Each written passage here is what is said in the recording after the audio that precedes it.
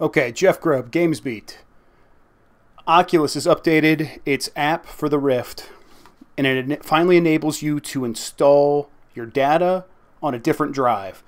Previously, you had to put everything on the same drive that you had Windows. It wouldn't even give you an option. Everything would just go right in there.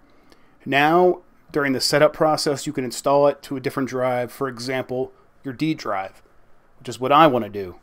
So what we're going to do is we're going to run through the steps to do this. If you already have an Oculus Rift installed and you already have your games on your C drive, the bad news is that you're going to have to uninstall the Oculus app after backing up your data, manually move your data to the D drive after reinstalling the app onto the new drive. So let's get to it. First thing we need to do is to shut down the Oculus app.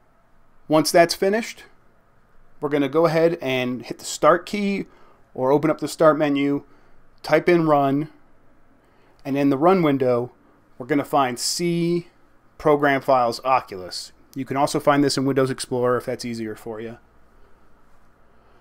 Once in here, you're going to want to copy the redistributables folder. Copy that and back it up. I'm just going to back it up to my desktop. I think that's probably the easiest, kind of over here in an empty space. Next, go back to the main Oculus folder. And now we're going to copy the contents of the software folder. So open up software and copy everything except for the store assets folder. Right click, copy, make a new folder on your desktop for software backup and back everything up there. Now go back to the Oculus folder again. And this time we're going to go into Manifest. And this one's a little bit difficult.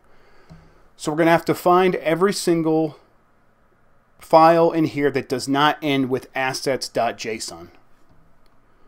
So that means, so basically hold down Control and go through and click on anything that doesn't end with assets.json, which is most of them. So we're going to be looking things for like vr.json, and there's a whole bunch at the bottom. Right click, copy, and then move those all over into a manifest backup folder on your desktop. Now we're done with the backup process. Now we need to uninstall Oculus software. So let's go to the Start menu again. Type Uninstall Oculus. Select the Oculus app that appears, the one that says Uninstall Oculus, and then follow the instructions for this procedure. Once you're uninstalled, go ahead and download the new Oculus app from oculus.com/setup.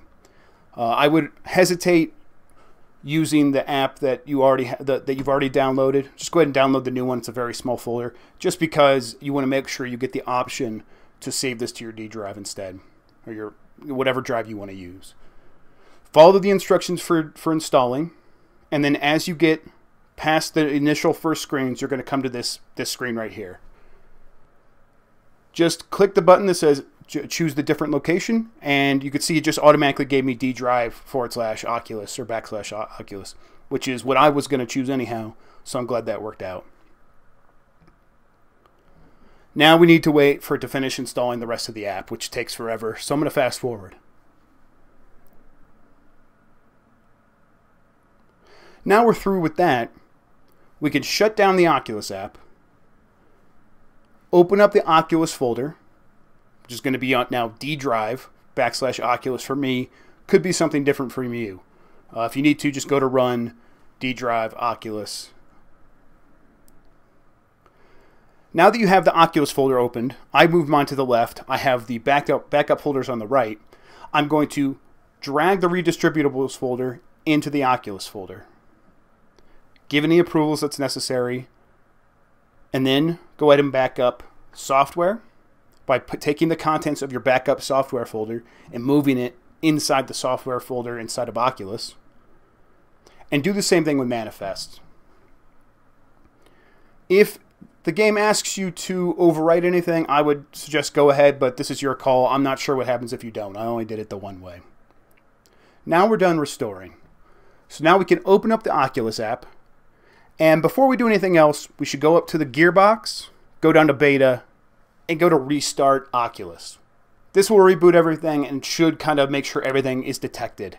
Now if you go to library, you should see all your games right there, and all your app data should be ready to go, and you can pick up where you left off. that's going to do it.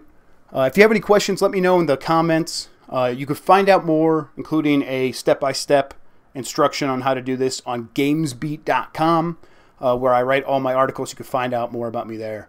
If you need any more help, I'm always on there every day. Otherwise, let me know in the comments and I'll do what I can to help. So thanks for watching, and enjoy your virtual reality now that you have your games on a hard drive instead of a tiny little SSD. I'll catch you next time.